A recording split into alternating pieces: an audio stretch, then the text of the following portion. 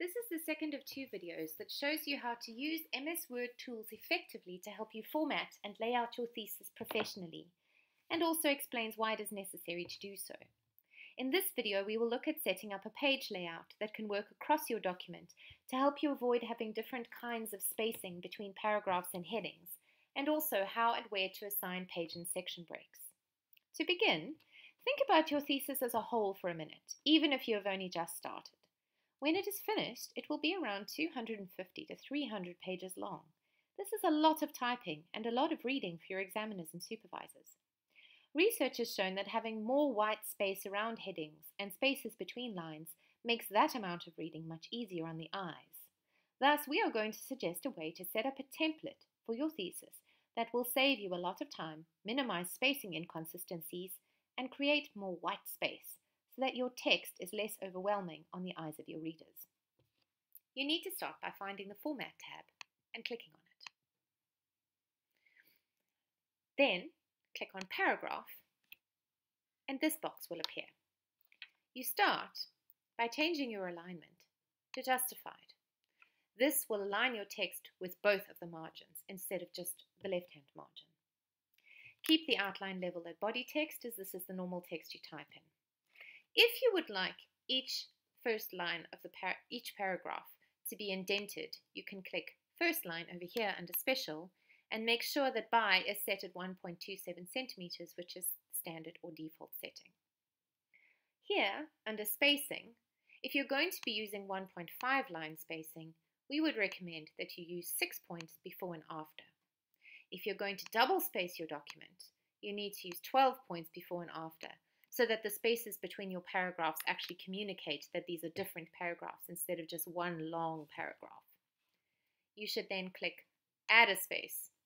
Don't add a space between the paragraphs to make sure that there are no spaces between your paragraphs, and then click OK. Now, when you start typing, combined with the learning from the video of headings, you should have a much neater document with less time spent trying to do all of this fiddly work manually. And as you start typing, this format will kick in and apply. To further save you time, effort, and increase the professionalism of your thesis presentation, you can learn to assign page and section breaks. Page breaks are used to start new chapters, for example. Each part of your thesis, from the title page to the abstract, to the table of contents, and then to your chapters, should start on a fresh page. To ensure that these pages remain stable even with editing, so you don't, for example, have a chapter starting halfway down the next page, you assign a page break. You're going to do this by going to Insert, and then clicking on Break, and then clicking on Page Break. The cursor will then jump down to a new page, and this will always be the start of that section. For example, you can assign this the section Abstract, give it a heading level 1, and your abstract will always start on this page, even if you edit the section preceding your abstract. Section breaks should be used sparingly. Usually you only would need one in the average thesis, and this would be between the preliminary sections and the chapters. Your preliminary sections would be your acknowledgements, your abstract, your title page, your table of contents, any glossaries or lists of tables and figures you may have, any plagiarism declaration, anything that is not the main body of your text or your chapters. This would enable you, having a section break between the two, to assign Roman numerals like 1, 2, and so on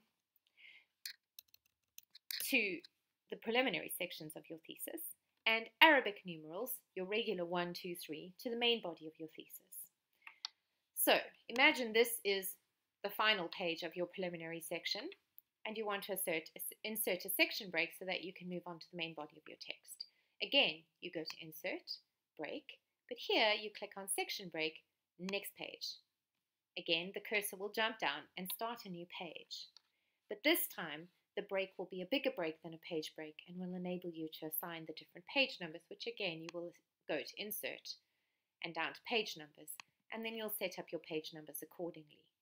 If you want to change the format, you simply go here to Format, and you either choose Arabic numerals or Roman numerals. If you are ever concerned that you've put a break in the wrong place or you want to delete the break, click on this key over here. This will reveal the formatting, show you where your page and section breaks are, and enable you to delete them. Like so. Again, these are just tools to save you time, effort, and frustration as you create a document as significant in scope and size as a postgraduate thesis. They cannot do more than just help you out. But if you learn to use them well, they can assist you in presenting your thesis in the best possible way.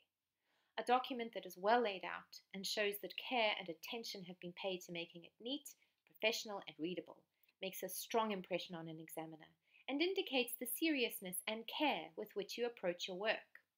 Taking the time to learn how to use these tools and applying them to setting out and creating your own thesis will pay off once that thesis reaches your examiners, so it is well worth the effort now.